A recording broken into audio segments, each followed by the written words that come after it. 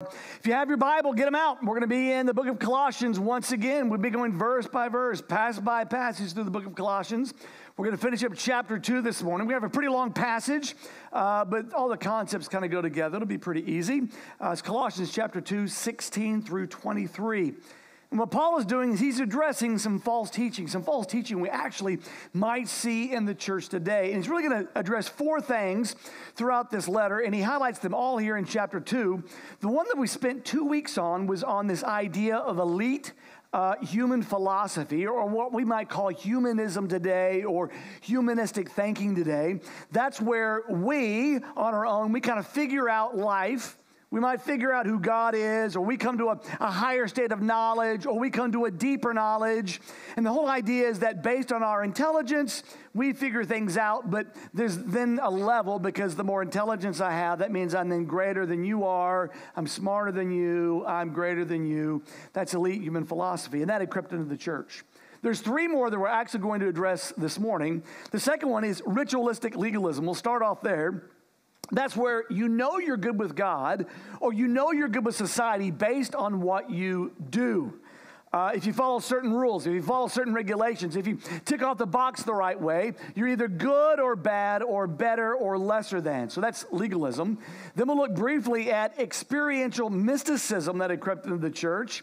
That's where you have an emphasis of encounters, or an emphasis of personal prophecies, or an emphasis of you saw angels, or an emphasis of your personal experience. And we'll see how that's affected the church, because the more experiences you have, that would mean the more spiritual you are. And then the third one we'll look at, the fourth one total, is what we call personal asceticism. It's just a really fancy word that means you deprive yourself of things.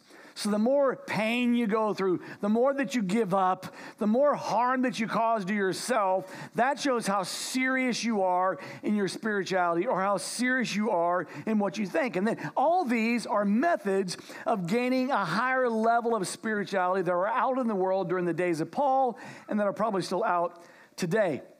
Like in the last 2 weeks, we looked at this idea of human philosophy, where mankind has the answer to everything. And we challenged that with the identity that the world has in humanism to the identity that we have in Christ. And we saw that those two are quite contrasting. And what Paul says is, hey, look, you as a believer, you're a brand new creation. He said last week you've been spiritually circumcised, a very visual image. He says your debt, all that stuff that was stacked up, that's been obliterated, has been blown to smithereens. And Satan has no power over you. So stay focused on Christ and the things that you are, because you know you have Christ. Because of Christ, because what Christ has done, we can live differently. Now our goal this morning is we're going to talk a lot about dangerous distractions, and then the danger of these distractions. What can happen if we get distracted? All found in this long section. I'm going to read this passage together. Whatever version you have, you read along in the same way. Beginning in verse 16, Paul writes, "Therefore, no one is to act as your judge in regard to food or drink, or in respect to a festival or new moon or a Sabbath day, things which are a mere shadow of what is to come, but the substance belongs to Christ. Let no one keep defrauding you of your prize by delighting in self-abasement and the worship of angels, taking his stand on visions he's seen, inflated without cause by his fleshy mind, and not holding fast to the head, from whom the entire body, being supplied and held together by the joints and ligaments, grows with the growth which is from God. If you've died with Christ to the elementary principles of the world, why, as if you were living in the world, do you submit yourself to decrees such as do not handle, do not taste, do not touch, which all refer to things destined to perish with use, in accordance with the commandments and teachings of men? These are matters which have, to be sure, the appearance of wisdom in self-made religion and self-abasement and severe treatment of the body, but are of no value against fleshly indulgence." Now again, in context, these are things that have crept into the church in Colossae and might even creep into our churches today. Human philosophy had captured them. They started to worship angels.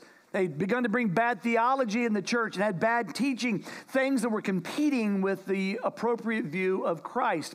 And really his response goes back to verse 9. We saw this last week, where multiple times you have this emphatic in him. And the in him is contrast with anything that's not in him. Any objection, any philosophy, any alternative that's not in him would be improper. The in him trumps everything that's on our list of these four aspects. Now, in verse 16, we start this passage or section about judging. And he mentions food and drink and festivals. He mentions a new moon and Sabbath, a bunch of things that people are doing. And Paul's now going to address that second way, the idea of the misleading ways of legalism. Now, just start off with a definition of legalism. Legalism is the idea that you have to do or not do certain things as a way to earn or merit salvation. So it's by our human efforts or good works. So basically what you do guarantees who you are with God. Or what you do or have done or not done gives you an evaluation of I'm better than certain people or less than certain people by my actions. But it all comes back to the individual. How hard do they work? And that's a really dangerous teaching because it's a formula that is not biblical. It starts with I did this. And the moment you put I, that means the focus is not on him, which is supposed to be all about. Further, if it's all about legalism and what you do, you never know if you actually do enough. I mean, maybe you just missed it by one. Oh, that's too bad. Maybe you were close, but not close enough. And that will lead to a life of insecurity. That will lead to a life of questioning and wondering. And it's here where groups have come along and they go, we're going to help you, right? Maybe being part of churches like that. They'll say something like, well, I tell you what, if you just come up and you confess one sort of issue, we'll tell you what you need to do in order to get right. And what that happens is that develops very proud people because it points to themselves as the answer or the church is the answer. Let me get you right. Let me make sure you're okay. And we shove our standards onto other people. Remember what the believers have done in Colossae. So they've replaced their focus on Christ with a refocus on something that isn't in him. And so we're going to talk about these dangerous distractions. Things that take our focus off of Christ that might even happen today. Not in our church, of course, but I'm sure in somebody else's church. The first dangerous distraction would be that the Christian life is a formula. In other words, this is about doing or not doing. If we follow these 1, 3, 5 steps, then we know we're great. We're a disciple. We're a great Christian. God loves us based upon what we do. Now, the problem is the things themselves can actually be good things. But if we treat them as a formula without the focus on the person of Christ, that's when we get in trouble. And the world loves their formulas. There are 12-step programs. There's recovery programs. There's marriage courses, parenting courses. There's formulas for finance, formulas for savings, formulas for getting out of debt. All step-by-step formulas that teach us to get from one place to the next. Again, I'm not saying the programs themselves are necessarily bad, but they can become a distraction if they replace our focus on Christ. In the Colossae, they had some distractions, and it was around legalism, what you do. And look at some of the list of things. There was legalism about what they could eat and what they couldn't eat. So there's a regulation of the food intake that you have. There are demands on how they worship, what they were supposed to do or not do.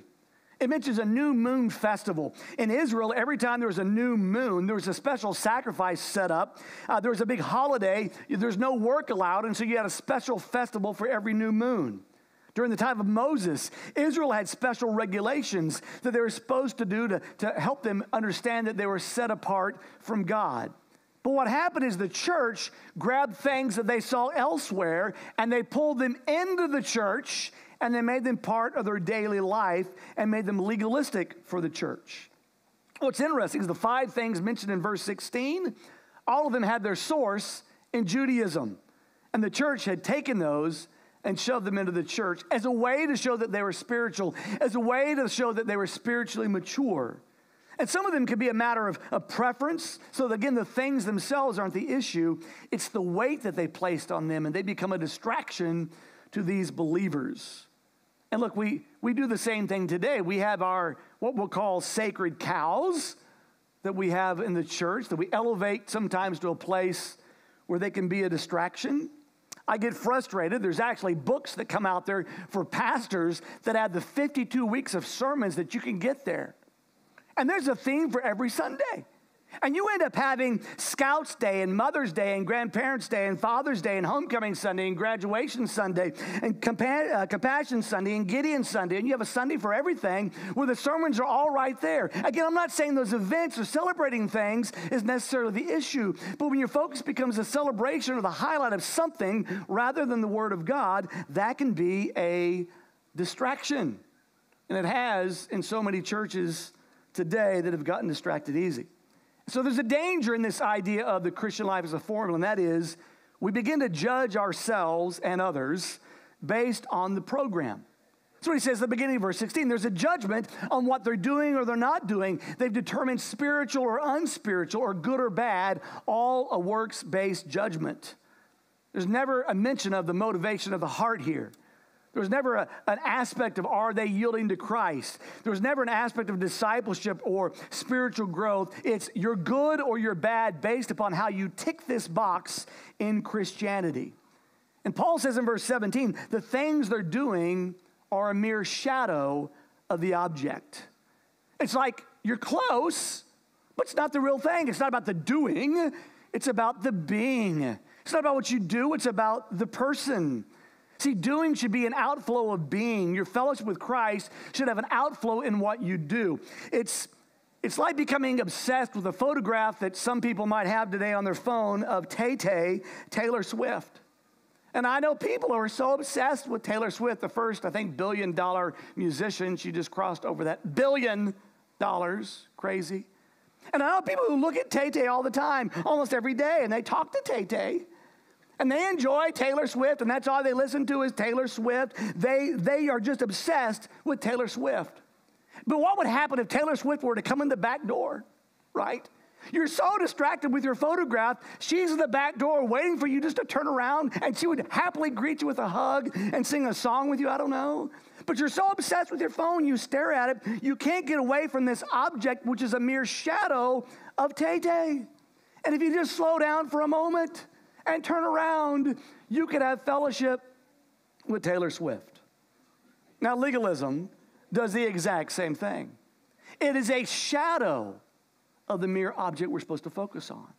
We get all encompassed in what we're doing, how what I'm doing makes me feel good, and what I'm doing means I'm a good believer, and what I'm doing, instead of who I am and who He is. See, it's our being and who He is that's much more important with our doing. So we have to be careful. We could get distracted. A second distraction, not just legalism he mentions here, is that, well, what about experiential mysticism? The Christian life is about your experience. That's what we're going to emphasize. A mystic is a person who believes that through either personal contemplation or meditation or blanking your minds, that spiritual things and revelation occurs. So a person should have regular personal visions, personal prophecies, encounters with angels, because these supernatural experiences, though only based on a personal experience, are the secret to showing how spiritual that you are. Now, it's interesting, when you have conversations with these type of people, they love to talk about their experience, and the challenge is you can't argue with them because you're not part of their experience. And the thing about the Christian life being an experience is you want to be around a spiritual leader then that claims to have some pretty good experiences, who claims that they have seen and experienced certain things.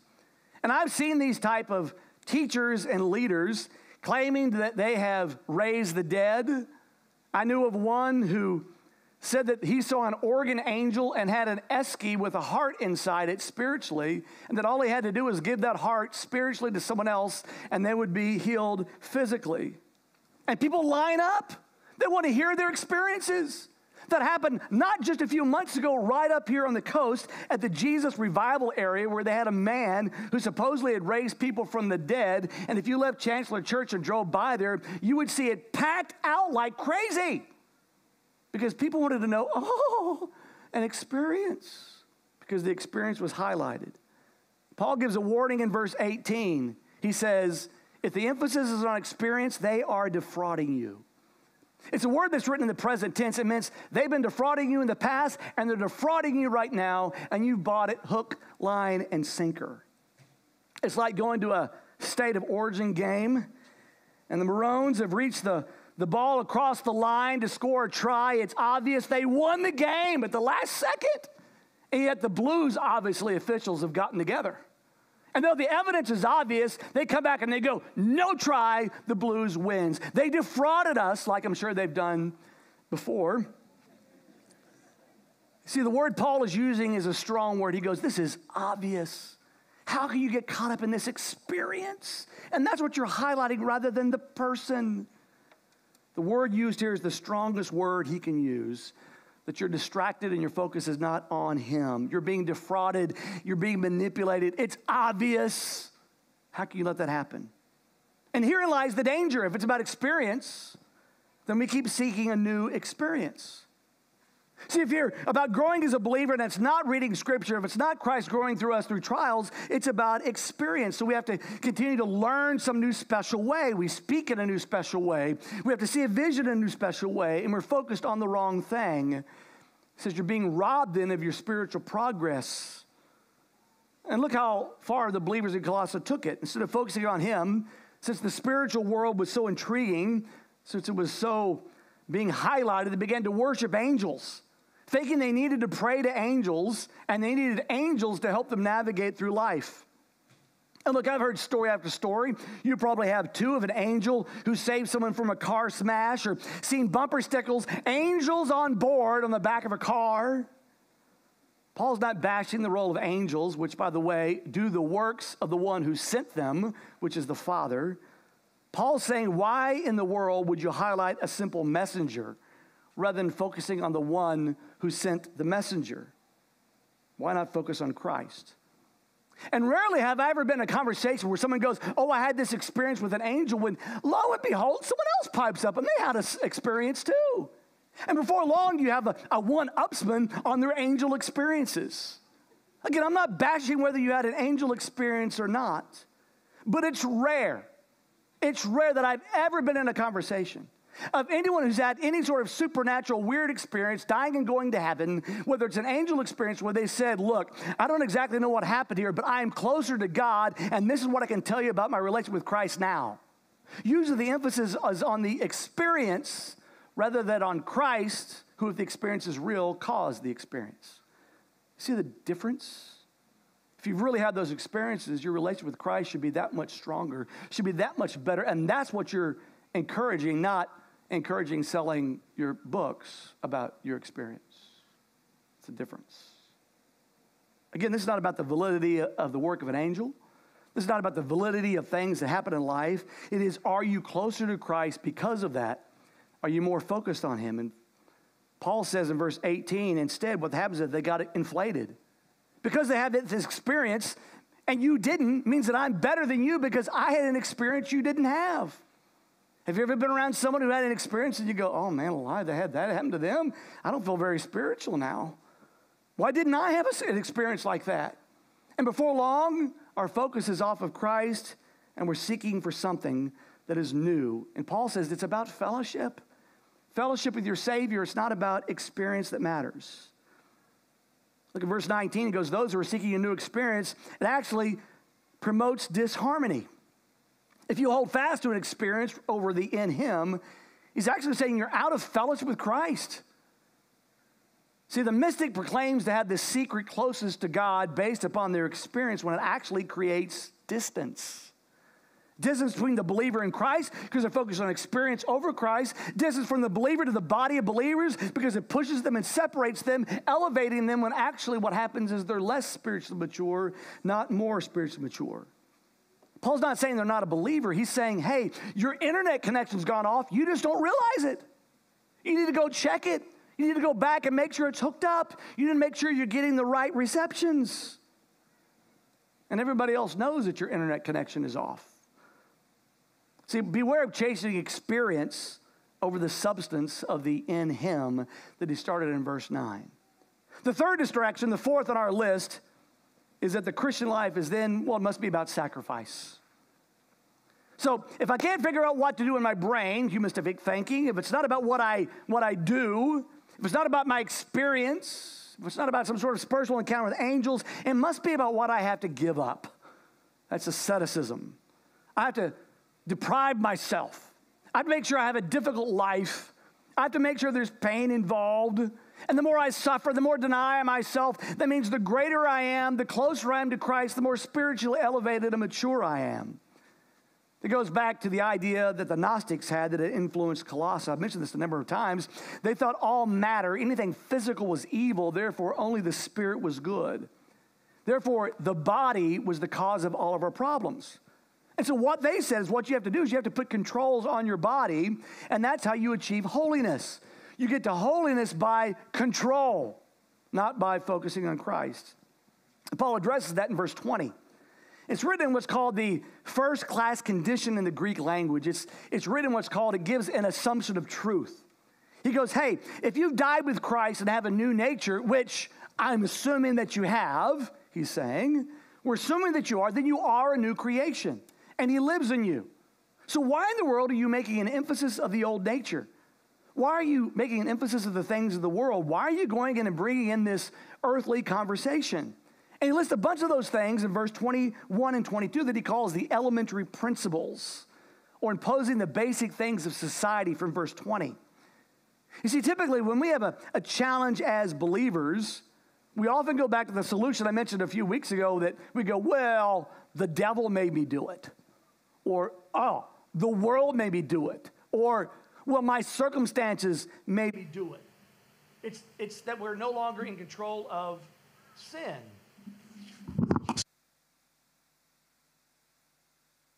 Does this one work? There you go. Sorry about that. Again, it's almost like the golfer I said like a week ago, that if you go golfing with me, I'm not a very good golfer, but if you go golfing with me and there's trees and there's water, in my brain I'm thinking to myself, I don't want to hit at the trees today and I don't want to hit in the water. I get up. I don't want to hit in the trees. I don't want to hit in the water. 9 times out of the 10, do you know what I do? I hit in the trees or hit in the water because that's what I'm thinking about. I'm thinking about the thing that I don't want to do rather than the thing that I want to do. And often when I actually think, you know, today I'd like to hit it right down the middle of the fairway and make an easy approach shot so I can actually par this par 4. Rarely, but when I do that, 9 times out of 10, I actually end up hitting it in the fairway. And that's the believer who goes around and they go, you know what, I don't want to curse anymore. And so I keep thinking about myself, I don't want to curse. And I put a big rubber band on my arm. And every time I curse, I'm going to flip myself. And I tell all my friends, if you hear me say a bad word, I want you to flip myself. And so all day long, they're coming around and they're popping me. Instead, I'm reinforcing the fact that I'm cursing, not reinforcing the fact that I'm a person who doesn't curse. Or it's the believer who goes, look, I don't want to gossip anymore. And they tell other friends, if you hear me gossiping, let me know. And all your friends are listening for the very thing that you don't want to do. So you flip the script on the thing you don't want to do. It's like that cake in the refrigerator that your wife says don't eat. It's for later, but she doesn't tell me what it is. And she's gone, and it's my day off, and I think about the cake all day long, and she's somehow surprised that half the cake's gone when she comes home. I don't understand that. Don't tell me what not to do, because then I want to do it, and I think about it all the time. And the believers in Colossae, they've gotten distracted. They're trying to punish the flesh. They're trying to go, oh, I've got to discipline this way. The danger is, if that's what your focus is, we're always trying to control our sin. In verse 21, he says, you're focused on the things like don't handle, don't eat, don't touch, these commandments of what not to do. And they'd added legalism, Judaism to Christianity. They'd taken what the religious leaders had imposed and added to Christianity. And there's a problem in verse 23, and that is they look spiritual, but they really have a heart issue. And again, the things themselves are not the issue. It's not about that you're actually eating or not eating. That doesn't matter. It's the focus. But I want just listen to these examples of ways that people have depraved themselves and deprived themselves in order to be more spiritual in various religions. One Hindu looked at the sun until he was blind to show how spiritual he was.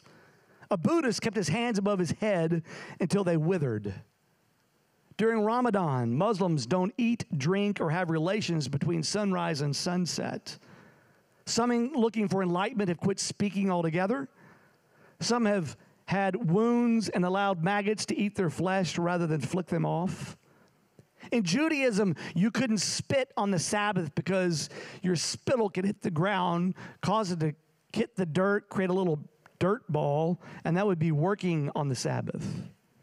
Even in Old Testament times, when they worshiped idols and they got into some of those other gods, they would sometimes sacrifice their own children in order to make the gods help their crops grow more. See, true asceticism, if it's really about denial, it always leads to death.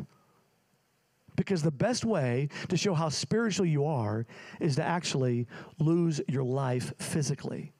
Because if it's about the physical, what greater way to show how spiritual you are than to cause a physical end? Now, we do it in Christianity as well. I've heard of people that have 40-day fasts. But you know what you're not supposed to know? Whenever anyone's on a 40-day fast, and yet they tell you, hey, I'm on a 40-day fast, that's why I'm not eating. And the focus is not on the thing itself, but the focus ends up being on them. Or they go, I'm going to sell everything I have, and you tell everybody why you're doing it. You let everybody know. Or you live a life of poverty, and you look like it. Or you take on burdens that no one's ever asked you to take, but you keep heaping them on because you want to make sure you look like you're spiritual. And again, the things themselves are not the issue. It's about the focus. It's the reason, the heart behind it. And in Colossae, they've gotten distracted over what they do, how they abase their body. And yet in verse 23, Paul says, these things on their own have no value. They have no worth. They're empty. And they actually don't control the evil desire. They let you think about it even more. And it's funny, instead of trying to stop sinning, Paul says, and the Bible says, yield to Christ and you'll stop sinning. Isn't that interesting? Instead of thinking about don't sin, don't sin, don't sin, he goes, focus on Christ, focus on Christ, focus on Christ. And the end result is the more you have an ability to focus on Christ, the less you'll find yourself doing the things that you don't want to do. And these dangerous distractions pop up, and then we have a tendency to grab onto them and think there's some new formula in life when there's really not. It's really simple. It's about a fellowship relationship with our Savior, Jesus Christ, focusing on Him, learning more about Him, yielding to Him, and those other things we'll find we just end up doing less and less because we reflect Him more. So 3 applications. Number 1, evaluate your life. Have you gotten distracted? If so, you need to refocus on Christ. So do a quick assessment this week. Maybe you've been distracted on a good thing. You're doing it legalistically, but you realize, you know what? I actually am doing it because I think I'm a better believer because I'm doing it. If that's you, you have gotten distracted. So if so, confess it. Just say, God, I realize I've gotten distracted. I'm to get back on track. You might need to stop the thing that you're doing, even though it's good. If you're highlighting the experience, quit talking about it. If you're focusing on stop doing the wrong things, stop that. Focus on Christ and do the right thing. Recalibrate yourself. Get your focus back on Christ. Number 2, we have to go back to our foundation with Christ. Paul addressed these 4 misleading ways that we see in Christianity that have distracted believers in Colossae, and he gave the corrective summary. If you still have your Bibles open, glance back to chapter 2, verse 6. He said, therefore, as you've received Jesus Christ the Lord, so walk in the distractions. No, walk in Him. It's as simple as, are you in Him, with Him, daily? The answer to focusing on our spiritual growth is, are you walking with Him? So go back to that foundation this morning. Remember who He is, what He's done for you. Walk with Him, spend time with Him, talk to Him. Experience is only good when it's based in Him. And then application number 3. Practice a spiritual discipline this week with the purpose of knowing and loving Jesus Christ more. Again, a spiritual thing are things we do to intentionally focus on Christ. It's not something you do to prove that you're spiritual, okay? Something we do to help us focus on Christ. And sometimes we need things to help kickstart our focus on Christ. For example, you say, all right, well, the discipline of studying Scripture is a good thing. But if I do it for every day for 30 minutes and become legalistic about it, I'm going to think that I'm growing, but I'm doing something out of legalism rather than doing something out of joy. I mean, it's actually okay if you miss a day. It's not going to kill you or your relationship with Christ. But you should make that a habit, right? Don't be legalistic about it. Make sure you're focused on Him. So this week, you can do something simple. It might be just taking a walk on the beach, listening to the water, the oceans, taking a bushwalk, listening to the birds, and thinking about the creation that is around you and how great God is, how a great God could create so many things that we can visibly see and audibly hear, and you end up focusing on Him and how great our God is. Or maybe it's the discipline of prayer this week. Maybe you can use prayer while you're driving or prayer while you're walking to strengthen your fellowship with Him. Not to be legalistic about it, but you're going to go, I'm going to work on the spiritual discipline. I'm not that good of a prayer, so I'm going to spend some time praying to my Savior. That might be a good thing. Or maybe it's the discipline of memorizing Scripture. You can engage with God in a greater way. Instead of using the excuse, I'm too old, or I'm too young, or I'm too in the middle, or I don't really like doing that, or I can't, try it. Start with the small one, right? Maybe start with Colossians chapter 2, verse 6 that we just read. A very small little verse. Memorize that verse. Maybe that's what it is this week. And this helps you remind, all right, this is what I want to do. I'm going to walk in Him. And here's the verse, Colossians chapter 2, verse 6. I'm going to walk in Him. Colossians chapter 2, verse 6. Start getting distracted, go back to the Word and your fellowship with Him rather than what you're experiencing. So practice a spiritual discipline this week with the intention of knowing Christ more, not about the activity itself. Does that make sense?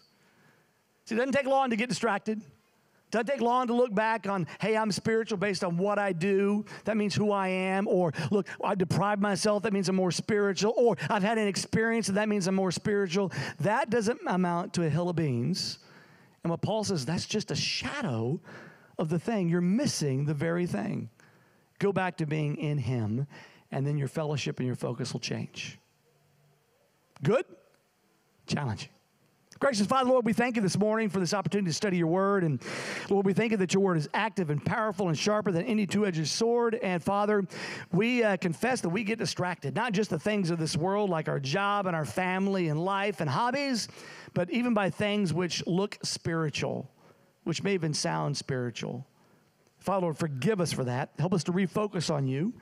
And Lord, I pray that our relationship and our fellowship this week is about who You are and us learning to be in You, with You, through You in all these things. And Lord, may this week we not be distracted as maybe we were the previous week. We pray this most precious and holy name. Amen.